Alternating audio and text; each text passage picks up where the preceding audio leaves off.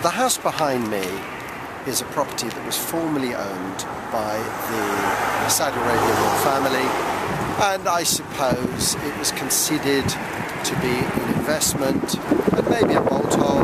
It has been sold recently to an investment company who intend to gain planning consent with a view to selling it as a development site. You're catching Bishop's Avenue at a moment in time, and yes, you could say 15–20% of the properties are in a state of flux. But to be fair, I'd expect any road of 66 houses to have at least 10% properties being refurbished at any one time or redeveloped. So there's nothing odd about that. The value in the property is the land, not the properties themselves. So that the condition of the properties themselves is irrelevant. Can you give an idea of what they might sell for? I suppose, an average site with planning consent in this road could be as much as £10 million.